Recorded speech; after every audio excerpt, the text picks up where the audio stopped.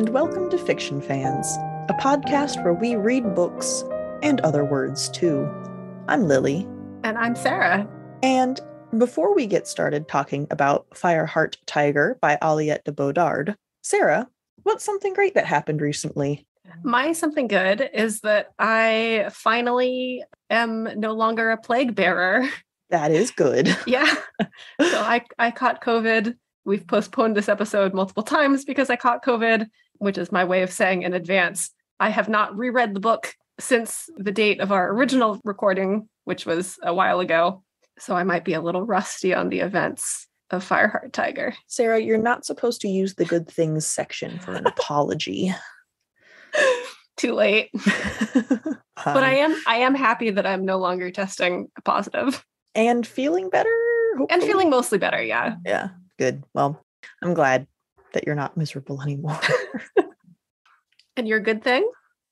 Ooh, my good thing is even better because I'm not going to undercut it by anything. I went to a book signing by Travis Baldree up here in Seattle this weekend. That sounds like fun. It was so much fun. It was lovely meeting him, and he was so nice, and getting my book signed, getting one signed for you. You're welcome. Best cousin. Thank you. And just going out and doing stuff. And yeah, it was really nice. I did drag Daniel with me. And apparently Barnes & Noble has a great board game section. So good. That was nice. I'm still really sad that flights were way too expensive for me to make it there. Plus, you had the plague. Yeah, I mean, I would have had to cancel anyway because I caught the plague. So I guess it's good that flights were too expensive, but also... It would have been nice. Yeah. Conveniently, that's also my answer for whether I've read anything good lately. I did finally read Legends and Lattes. How exciting. I hope you enjoyed it. Oh, yeah. It's so good. It's a lot of fun. I am still hoping that we'll get it on the schedule for next year. I mean, yeah. I'm going to stop talking about it right now, so we have no excuse not to. How about you? Have you read anything good lately? Well, because I was indisposed, yes, because I was confined to my bed, I read a lot. Luckily, I didn't have the kind of COVID brain fog that means you can't read. So I read about 12 Sherwood Smith books in the period of time that I was convalescing. Yes, I've been calling it, it's not even quite a silver lining. That's too good. But there have been a couple of copper outlines. Yes. And one of those was reading all of these Sherwood Smith books that I had not read before. So that's been a lot of fun, actually. I did send a lot of text messages to Lily saying, this character is named one thing in this book. Now in this book, he's called something else, but there's no explanation. And in this third book, he goes back to his original name. I'm so confused. What's going on? In this fourth book, he's back to the second name. Finally, in the fifth book, there was an explanation that the second name was the title and that everyone in the country was so afraid of him that they just called him by his title and not by his name. I enjoyed getting those texts immensely, although I was not able to help you at all. I'm sorry. I'm glad you at least enjoyed my confusion. Well, I did rearrange the questions a little bit, not to throw a curveball at you or anything. I was just too excited to talk about Legends and Lattes. I mean, valid. But as far as what I am drinking this evening, it is not a latte because it's the evening and I'm not a monster. I am drinking Merlot, which is not my usual red wine. But my parents are staying with us, and it is my mother's usual red wine. And life is about compromises. I'm being silly. I can't tell the difference. They're both in boxes. How about you, Sarah? I am drinking what Far West Cider Company calls a mellow mill, which is apparently like fermented honey and fruit. In this case, wildflower honey and Bing cherries. What's the difference between that and mead? I have no idea. I thought mead was just shit made with honey. I thought so too. Maybe it's different because this specifically requires fruit. I don't know. I'm just going by what they told me on the back of the can. All right. So take it up with them. I will. I'm going to write them an angry letter. But it's nice. I like it. I would buy it again. And the perfect thing to accompany us, I don't know if that's true, but I was trying to transition into Fireheart Tiger. I mean, I think the perfect thing to accompany Fireheart Tiger would be tea. That's true. Because there's a lot of tea in this book. Is that the only justification you can think of for? Well, yeah. I mean, they drink a lot of tea in the book. No, I meant, sorry, I was jumping ahead. I won't interrupt you this time. Please continue. Okay. Oh, we are reading this book because our patrons over on our Patreon, which we have a Patreon that you can support us at if you're so inclined. Yeah. And twice a year, we are allowing our patrons to choose what we read within limitations. I mean, we give them like some suggestions and they can vote. Okay, but if someone got a write-in and actually convinced more than 2 people to vote, I don't think we could justify ignoring that. I mean, not to give you guys any ideas. True. You can always write in your vote. So we are reading Fireheart Tiger because our patrons voted on this for our first patron chosen episode. What was the category for this one? Award-winning novellas, I think? I believe it was Hugo nominated novellas. There we go. And I had actually read the book before. I picked it up initially because it was billed as The Goblin Emperor, which I haven't read, meets Howl's Moving Castle, which I have read and watched, in a pre-colonial Vietnamese-inspired world. And I was like, Howl's Moving Castle is exactly my jam. It sounds so cozy. I really want to read that. So I read it and I was very disappointed because it is not really, it's a very good book. It's not a cozy book, I would say. So the first time I read it, I was in the mood for cozy and did not get it, and thus did not really enjoy the book as much. And this time I knew what I was getting into and I really liked it. When you first said that you hadn't been in the mood for the kind of, I can say drama, right? And not like shitty high school drama. Like, it's dramatic. There's a lot of relationship-centered tension in a lot of different ways. I was taken aback because I fucking love that shit. But I realized, as much as I love it, I'm very much a feast or famine reader with that type of storyline. Mm-hmm. There'll be 1 week where that is literally all I do for 7 days straight. Like, read this kind of story where the main conflict is surrounding characters and their interpersonal relationships. And there is, of course, a lot of politics in this book as well, but even that is seen through a lens of interpersonal relationship. And then I'll go months without touching it. So I am forced to agree with you. Yeah, I do think that, it's amazing how being in the right mood for a book really can make or break your enjoyment of it. And this book, for me in particular, not helped by the fact that I was expecting something more similar to Howl's Moving Castle. Oh, isn't that the problem with comparisons, though? Like, if you compare it to something and then that's what the reader expects and they don't get it, even if it's a really good book, it's like taking a bite of something and then finding out it's not what you thought it was. Yeah. It's going to be disgusting, even if the food is really good. Yeah. I mean, I think that comparisons do have a place in book selling and book recommending, but in this case, I thought that this one was a little off. I think there's a difference between if you liked, then try, then this book is similar to. Yeah, that's fair. And maybe that's splitting hairs, but that's different. Yeah, no, I can see that. Yeah. Anyway, I did really like this novella book. It's a book. I really liked it this time. I will say one of my first impressions of this story, however, was absolutely impacted by the fact that it's a novella. In the first page, there are like 2 paragraphs that are all exposition. I didn't mind, I didn't have any problems with the exposition in the beginning of the book. I would have liked a little more story just because I liked spread it out a little. Well, I liked the characters and I liked the setting, and so I would have liked more from it, but it was a novella, so I think the story that we read was correct in the length that this was.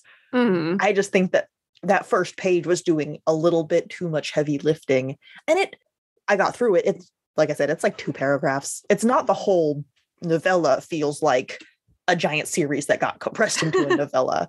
It just starts with a little bit of chunky exposition. And you read it, and then you know all that stuff, and then you get the rest of the story knowing all of it. So, I mean, it worked. I mean, your mileage may vary. I didn't feel that, but it was just a little jarring. So much of Aliette de Bodard's stories feel, well, okay, we've only read Servant of the Underworld. I was going to say, we've only read one other. So, let me not talk like I know what I'm talking about. The two works of hers that I've read are so atmospheric. They both take place in settings that really know themselves, if that makes sense. Mm. And so getting shaken out of it with this just like chunk of, hey, here's what's going on. I just noticed it. That's all. I noticed it. And like in Servant of the Underworld, I felt like it's a significantly longer book. It's not a long book, but compared to this, it was. There was just a lot more space to work that in a little bit more naturally. That's fair. I'm not sure I entirely agree with you, but I can see where you're coming from. It was just the first page. I'm not like, this is not a problem that followed me throughout the book. It might not have been a problem that the whole book had, but you did notice it. Exactly. At the beginning. Yeah. Well, speaking of similarities to Servant of the Underworld, you did have a point that they both feature a slow buildup of the supernatural. Yes, I love that. In both of these works, there was a little bit of time at the beginning where you don't even know necessarily. Okay, also, I don't read the backs of books, so maybe it's just me. And I'm sure they're probably in the fantasy genre. So, like, yeah, of course, you know. I mean, the back does say worrying magical echoes of a fire. So, yeah, okay, fine. But if you're just looking at the words on the page as the story is told, in the beginning, you don't know necessarily if you were a true blank slate reader. They're talking about spirits and things, and you don't even know if that's real or if that's just, cultural. Yeah, people in our world also talk about that stuff and say epithets or whatever that call upon supernatural concepts, but that doesn't mean they're real. And so it starts off very much not even hinting at their existence, just hinting that the characters are familiar with those concepts, and then it slowly escalates and becomes more and more woven into the story. I really like that kind of pacing. And I say slowly woven into the story. It's a novella. It happens pretty quick. But yeah, this book is 100 pages, 99 pages. So there's not that much page space for slow development. But if you charted, I'm going to use my hands now. Sorry, listeners. If you charted the amount of magic on the page from beginning to end as an increasing line, the line would be the same, or it would be a pretty slow slope for the volume of the book,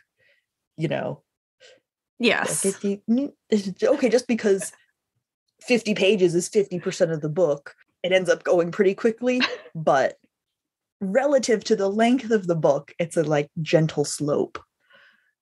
No, I mean, I don't disagree with you. Can you tell it's been a decade since I've taken math?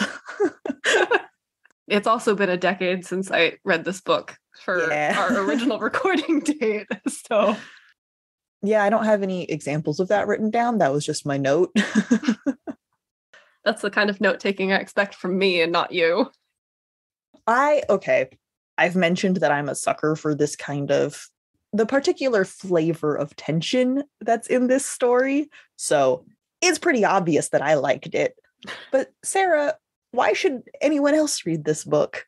You should read this book if you want political drama, if you want interpersonal drama, if you want a really wonderful Vietnamese inspired setting that you don't see, or that is underutilized in fantasy, in my opinion.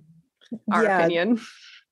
That was my way of trying to get around you apologizing for maybe there's a lot of it, but we just haven't seen it, which is true.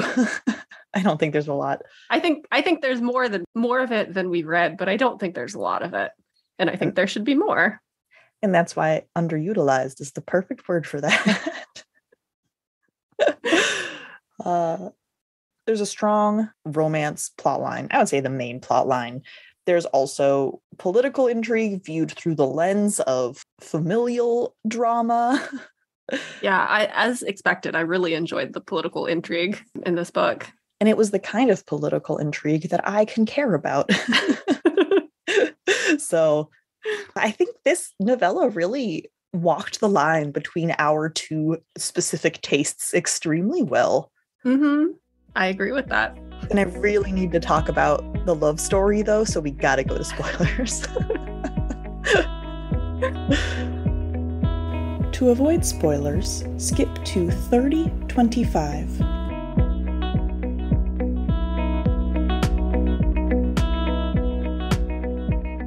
Oh man, the tension between Thon, the main character, and Eldris, her girlfriend slash fiance slash antagonist, was incredible.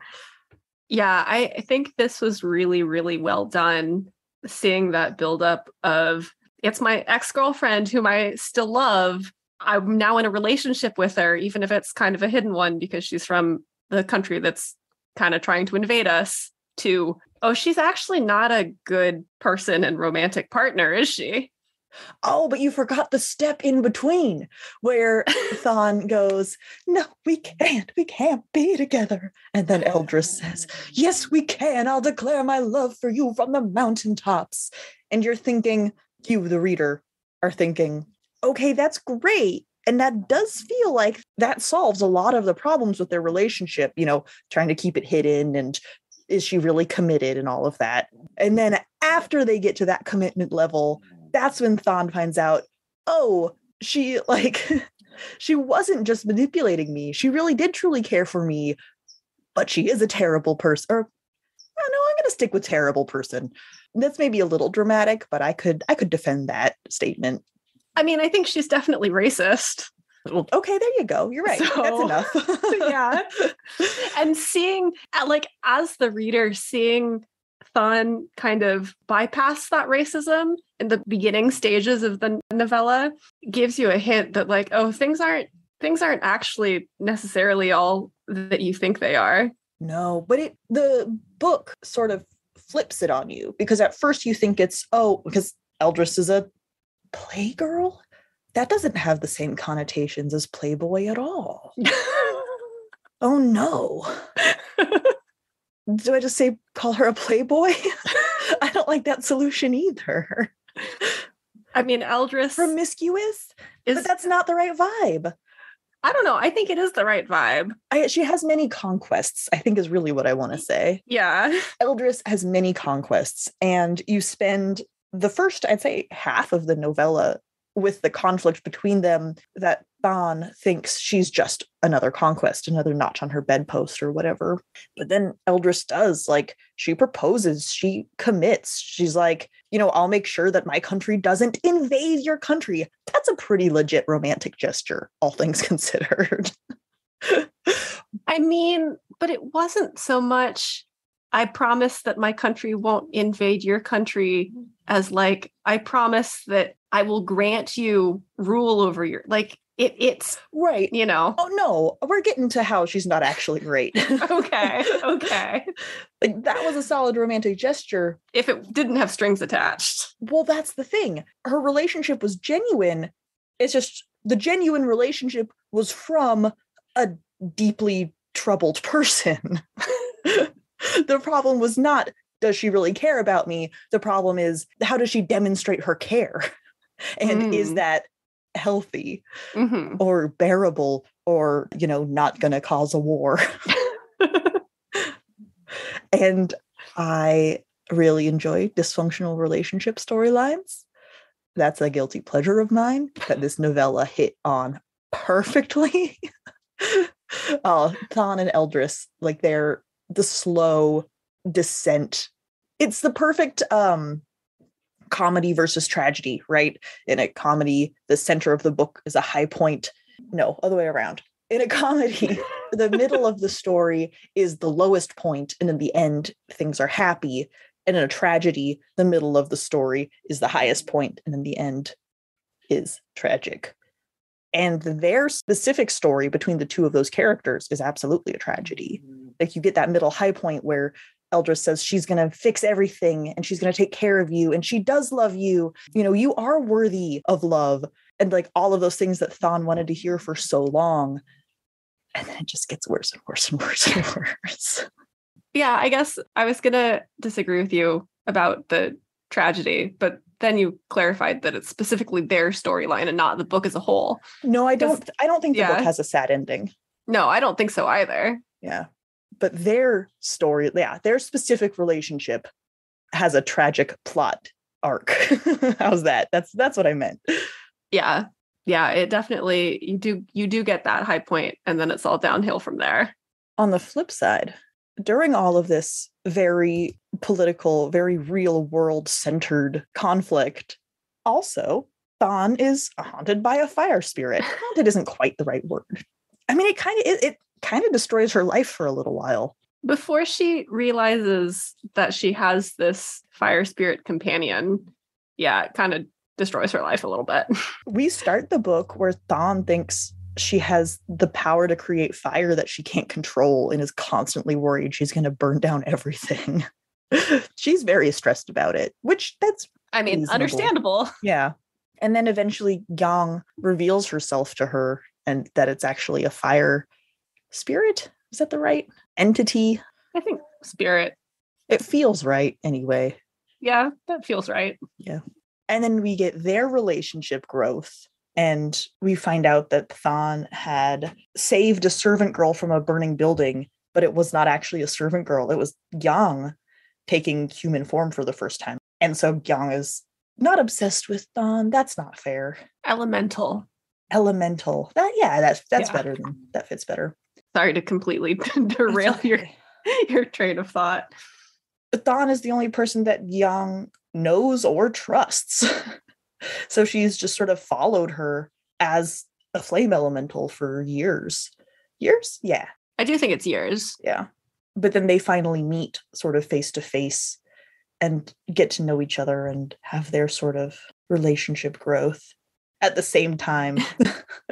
I do really enjoy seeing their relationship grow and seeing the counterpoint between Gyan, who really does want the best for Thon in a way that centers Thon as a person, versus Eldris, who wants what Eldris thinks is best for Thon. And Thon's mother, who similarly only wants what's best for the country, which, if you're ruling a country, I guess that is kind of important. I was going to say, I mean, I think that's a little more justified. Oh, way more justified than Eldris, but that's still not a comforting relationship for Thon as a person. No. Yeah. Her relationship with her mother is not a source of comfort. No.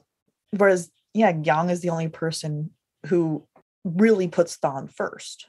Yeah. Because, we find out that Eldris did genuinely care for her, but the kind of care that she shows is not acceptable. Yeah, I was going to say in a very self-centered, racist way. I mean, the climax of the book, Eldris tries to kill Thon. I didn't think that she was trying to kill her, but definitely... Isn't she choking her? I definitely thought that she was attempting to do serious bodily harm. She became physically abusive, if nothing else. Yes. Because she thinks Thon is cheating on her because she heard voices in the room. And the other voice was Yang. And, okay, they do end up in love at the end. So maybe cheating on her was an incorrect assumption. I mean, she wasn't at that point. She didn't have any kind of like physical relationship with Yang.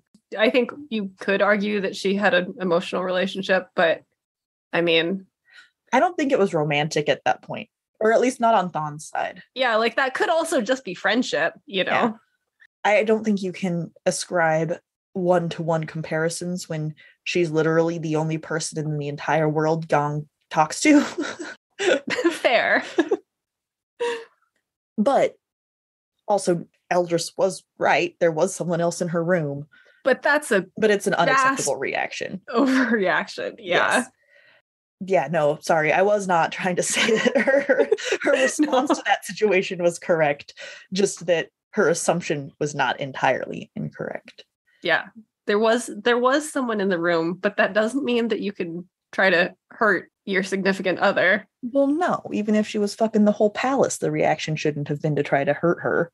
No. Or to successfully hurt her and try to kill her, or however was happening there. That's not the point.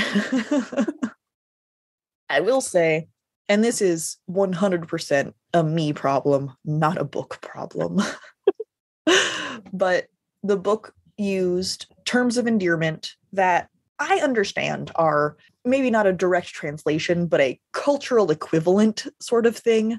Yang and Thon call each other big sis and little sis because Thon is taking care of Yang, basically. Again, only person she knows in the entire world, and teaching her how to be a person and all of that. So it's a very close relationship, and that those are phrases that are used in other languages, but then they start smooching and they're still using those phrases. And it just took me out of the story because every time I got to that, I'd have to stop and go, Lily, you know what's happening here. They aren't literally sisters. It's okay. See, I didn't have any issues with the terminology, like in and of itself. I just hate the word sis, like as an abbreviation of sister. Yeah. Lil apostrophe sis. Again, I assume that is just the closest approximation to a phrase in Vietnamese. I would have preferred big sister, little sister. But doesn't that feel more formal? I think they were trying to go for a casual. I don't know what the Vietnamese equivalents or their levels of formality are. So I assumed that's what was happening there anyway. Because probably. Why would you say Lil ever? Yeah. Even though it was in English, it took some mental translation from me. And it did make their, not love scenes, but the scenes where they get together and express romantic interest in each other less seamless than they could have been, which is 100% entirely my own problem. The other thing that's my own problem is that I might really enjoy dysfunctional romantic relationships in storylines, but dysfunctional family relationships just stress me out. And Thon and her mother definitely have not a supportive, happy, healthy relationship. They have a fraught relationship. There's a lot of tension between the two of them. There's a lot of baggage. Her mother, in my opinion, does not respect her at all. But Thon eventually sticks up for herself, and I immediately start cheering in my head, like, yay, you're doing it, you're growing. And then it kind of backfires, and then I don't get to be happy about it anymore. And I was like, no. I mean, it's not that it's a total failure, though. Right? Like, how come I could enjoy her relationship with Eldris crashing and literally burning, but her having like an okay, like improved, but still not great relationship with her mother? And that bothers me so much. It's definitely differing priorities, I think. One of those plot lines I just enjoy, like, reading the dysfunction of. People like soap operas. That's not weird, right? That's not weird. Yeah. But the family drama, I just want all families to be happy and supportive. Me. Well, you don't get that entirely with this one. No, I do think we really don't know what happens after the entire palace burns down. Yeah, like, I want a second novella in this world. I think it'd be interesting. I think for the story that we read, this was the right length for the story, but it was it was not a short story, it was a novella. It was a short, you know what I mean. Yes. And I do think there was a lot of room there to see how these characters grow and what happens between Thon and her mother after this almost literal explosion in their faces. What happens between Thon's home country and Efteria? Oh, see, that was not even on my list of questions. I agree. I think the length of this novella was perfect for the story that was being told. And it's good that we still have questions, right? That means it hooked us. But I do want like a second novella, answering some of these questions. I would read that. Yeah. I would be really curious to know how I mean, Thawne had finally started getting some not autonomy necessarily, but she was allowed to work independently. She wasn't 100% supervised by her mother at all times in her work, as she was like kind of an ambassador, right? She was writing letters to other countries. And then this happens. Oh, poor thing. I was going to say she just needs a hug, but at least Yang is there to give her one. She's had a bit of a rough time of it. It's true.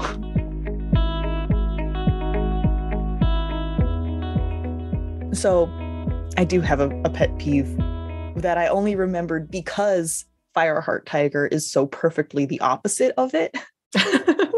Well, that's a promising start to this pet peeve corner. There is this terminology regarding fantasy, or regarding the world building of fantasy worlds, where the magic can either be a soft magic system or a hard magic system.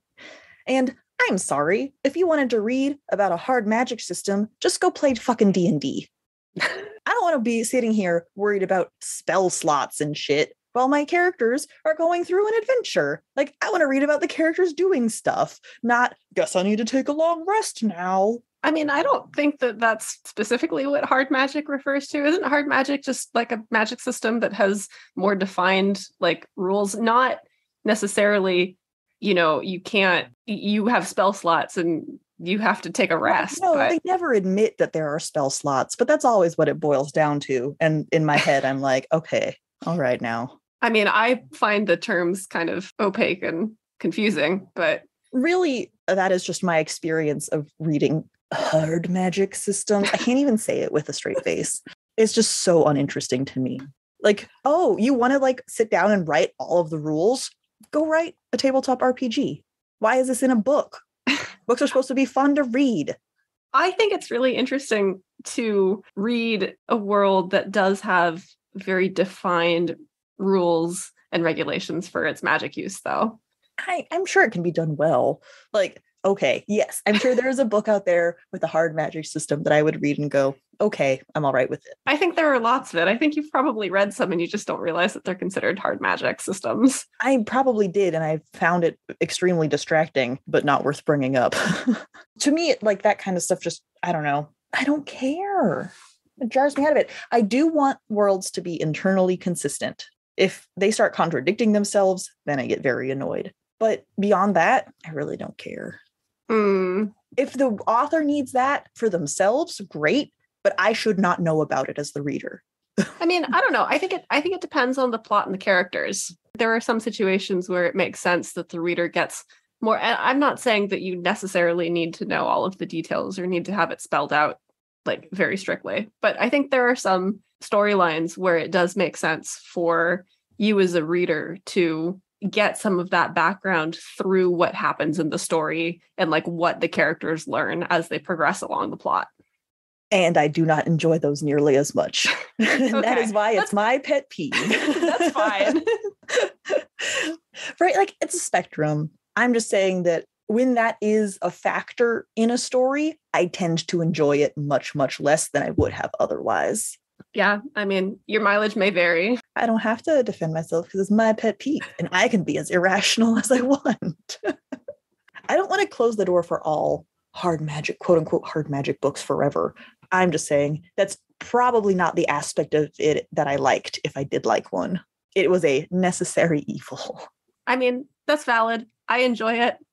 As expected, we have two very differing opinions on this. Well, but personal taste, et cetera, et cetera. That's why it's my pet peeve and not like, this is my decree of all things that are bad always and that no one should enjoy. That's a whole different podcast. That's a very different podcast that we're probably not qualified to run. Oh, I am. But no one would believe me. No one would believe you. This is very true. Thank you so much for listening to this episode of Fiction Fans. Come disagree with us. We are on Twitter and Instagram at FictionFansPod. You can also email us at fictionfanspod@gmail.com. If you enjoyed the episode, please rate and review on Spotify and Apple Podcasts and follow us wherever your podcasts live. Our link tree also has a link to our Patreon, where you can support us and find our show notes and a bit of other nonsense. Thanks again for listening, and may your villains always be defeated. Bye.